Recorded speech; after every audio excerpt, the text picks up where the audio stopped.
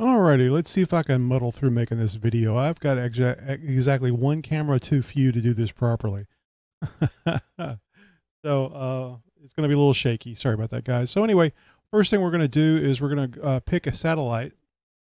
This one happens to be in pass now, so even though it doesn't have all the things that we want, we're going to go with this one. And I'm going to switch over here to the rotor that came in.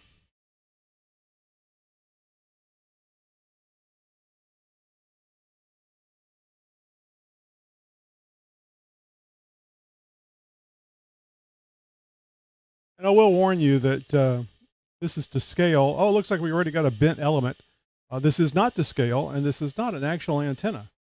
But now we have it pointed at the satellite. Fortunately, I'm close enough to be able to fix the elements.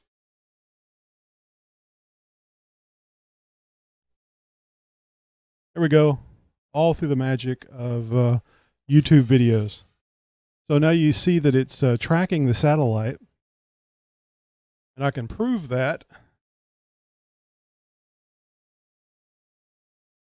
by going back over here, and we can actually see the Yasue G-5500 tracking the satellite. I think it's tracking the satellite. Yeah, it is. Little orange box indicates where the antenna is pointing. Little white diamond, if you will, indicates where the satellite is in the sky. And then, of course, this is just approximate since the rotor is sitting here on my desk.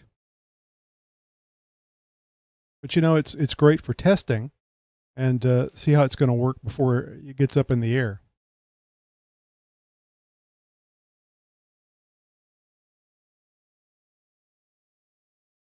I'll weld this chair. So you should see that pretty much goes along with what the iGate Mini S.A.T is showing on the display. So this is a fairly low pass from what experience I've been getting as far as what I've been learning about satellites. And of course, it's that's borne out by the elevation on the antenna. So you kind of get the idea what it does through the pass.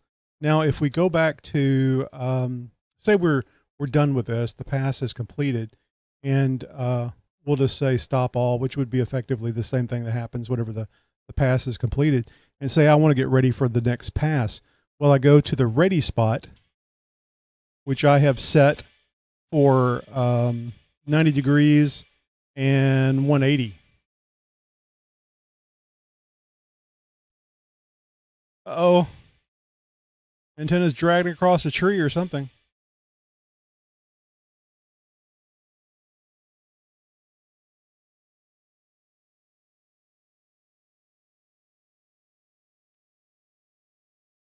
So I've noticed the azimuth rotor is a bit faster than the elevation rotor, which is fine, I suppose.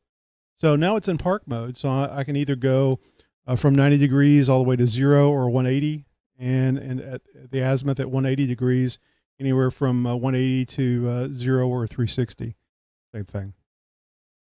So that's the quick skinny, if you will, on how the G5500 from Yasue works with the S.A.T iGate Mini, and of course the display that you're seeing there in the upper left-hand corner is the web interface from the iGate Mini.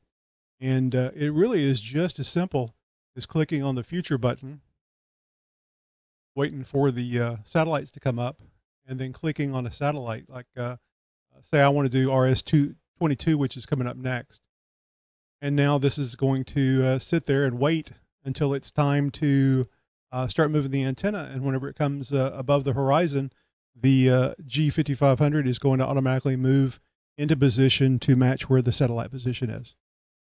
Well, that's it for now. Quick video just showing you how this all works, and we'll catch you later. 7-3.